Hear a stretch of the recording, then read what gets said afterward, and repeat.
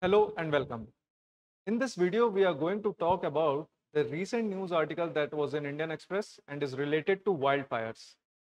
We are going to link wildfires with the static topic of geography and the topics like cloud formation, adiabatic lapse rate, the adverse impacts of forest fires, and associated weather phenomena. Now, as far as this topic is concerned, this topic talks about the formation of pyrocumulonimbus cloud. Now, as far as pyrocumulonimbus clouds are concerned, these are also known as fire clouds. Fire clouds. Why they are known as fire clouds? Because they are generated because of the forest fire. Usual reason is forest fire. Also, they can be generated because of volcanic eruption. Volcanic eruption. So, we are going to discuss the process or the formation of these pyrocumulonimbus clouds and its impact and why its frequency has increased. Now let us see first the causes. The causes can be wildfires. Now wildfires can be generated either because of natural phenomena. Natural phenomena can be because of lightning or because of anthropogenic factors.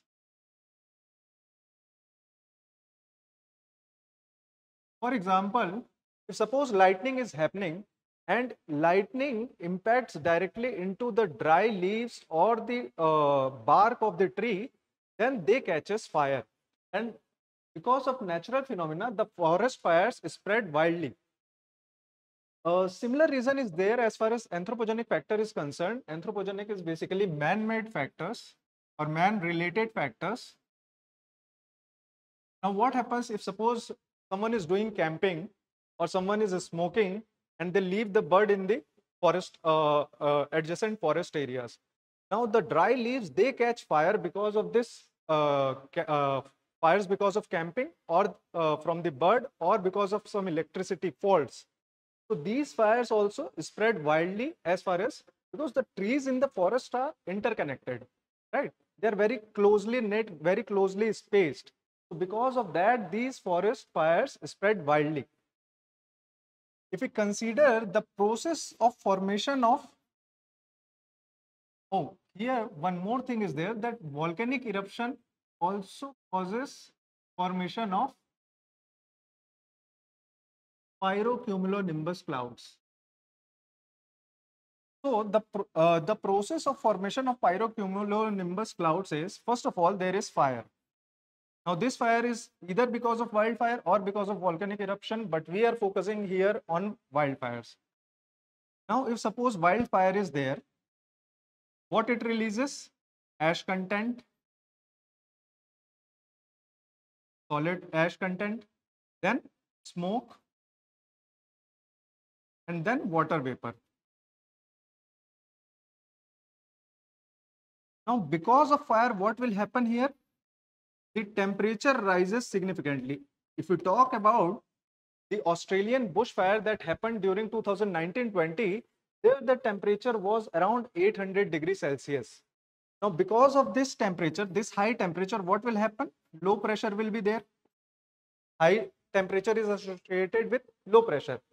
Now, the adjoining high pressure area, what will happen? From adjoining high pressure area, strong winds will blow. This strong wind will help the fire to rise up. Now, this fire, along with this fire, the ash content, the smoke content, and the water vapor, they rise up. When they rise up, they form clouds. Now, because of the heating, these clouds, because of heating, these clouds further rise, and when they rise, there is adiabatic expansion. Adiabatic expansion.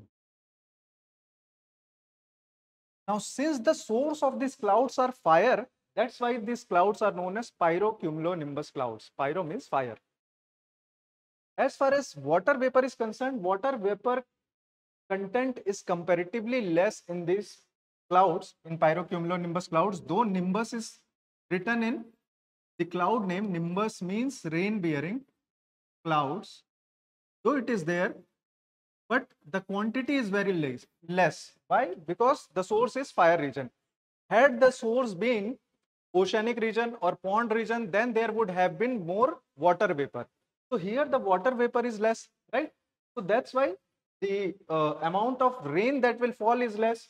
So if rain is not there, then what will happen? There will be more frequency of lightning. So it is generated because of lightning, but since there is less rain, then more lightning will be there. And this lightning further adds up to forest fires. So a kind of chain reaction starts when one forest fire happens, because of which pyrocumulonimbus clouds form, and again there is lightning, and again there is forest fire. So it is very difficult to control these kinds of forest fires. Also, there is presence of strong winds because of generation of low pressure area because of high temperature. So a stormy kind of condition, stormy weather, local or micro weather condition, micro stormy weather condition develops because of lightning and the strong winds, and this further helps in spread of these kinds of wildfire. So the wildfire spread across areas. Now again, if we look into the article, this article talks about the recent forest fire in USA and Canada. The recent wildfires in USA and Canada, and how pyrocumulonimbus clouds are formed here. If we talk about the frequency, then before 2023, what used to happen, that the number of pyrocumulonimbus clouds per year was around 120 globally. 120 pyrocumulonimbus clouds were formed globally per year. But after 2023, around 140 pyrocumulonimbus clouds, this can be written as PYCBS. So 140 pyrocumulonimbus clouds has been formed in Canada itself in a year. So we can see the increased frequency of formation of pyrocumulonimbus clouds, and because of which there is a spread of wildfire, because of which there is more wildfire in these regions. Also, again, if we look into this map, then the main reason of wildfire is anthropogenic. Around 2 to 3% of the wildfires are because of natural region, but majorly it is because of around 80 to 90% is because of anthropogenic region. So pyrocumulonimbus clouds are associated with both wildfires as well as volcanic eruption.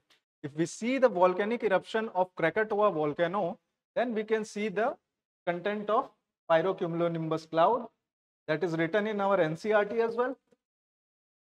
This is the formation of pyrocumulonimbus clouds, that because of the fire,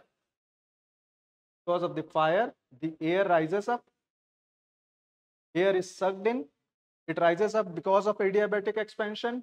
Then there is formation of pyrocumulonimbus clouds.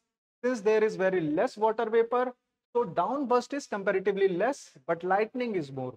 Now this lightning is again generating forest fire, and because of strong winds, they spread quickly across the area.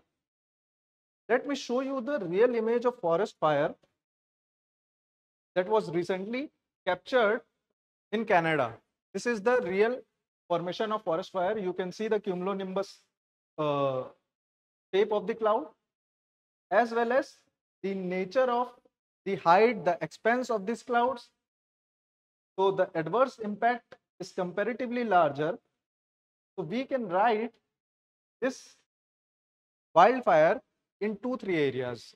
As far as cloud, if there is a question, suppose if there is a question related to cloud formation, There also we can mention cumulonimbus clouds as well as pyrocumulonimbus clouds that are associated with wildfire.